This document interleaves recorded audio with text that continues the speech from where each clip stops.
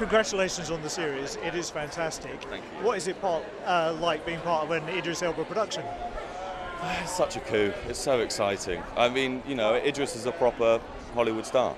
I've been lucky enough to work with lots of fantastic actors, but you know, it's only every now and then that you're sat next to someone with the cachet of being, you know, proper A-lister. And I remember when I first met him, he walks in and he's got that X factor and that shine. So, oh, there he is.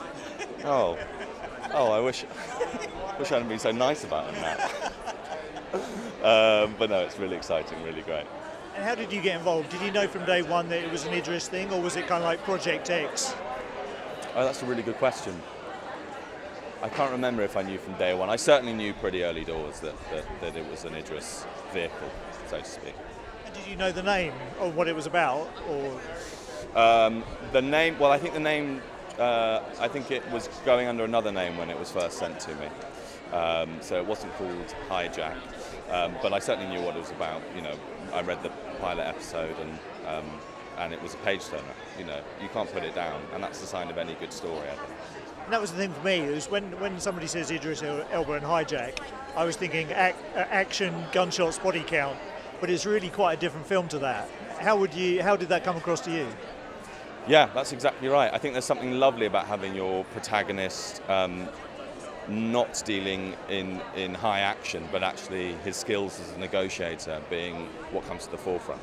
You know, there's something lovely about having an action series, but that celebrates the more cerebral elements of trying to get yourself out of a hijacking situation, as well as some of the more physical ones.